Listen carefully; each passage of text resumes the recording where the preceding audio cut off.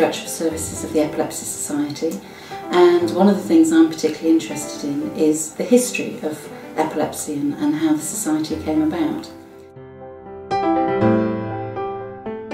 In the early to mid 19th century, at that time, people with epilepsy, if they needed any kind of institutional care, that was given in what were then called lunatic asylums, which are the psychiatric hospitals of today.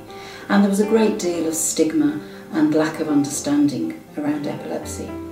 But during the middle of the century, things really started to change. There were a number of really key players in the establishment of better epilepsy care in England and in the late 19th century.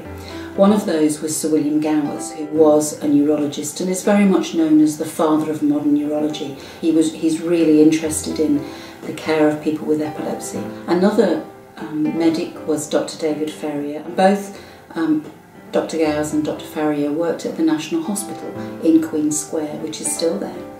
And they pulled together a group of people who were interested in making better provision for people with epilepsy.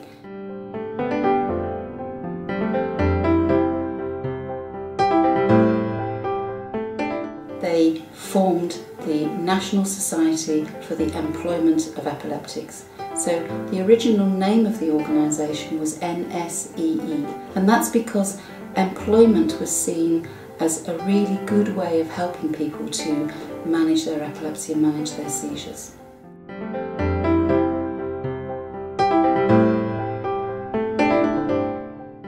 The NSEE needed money, and they brought in philanthropists, primarily John Passmore Edwards.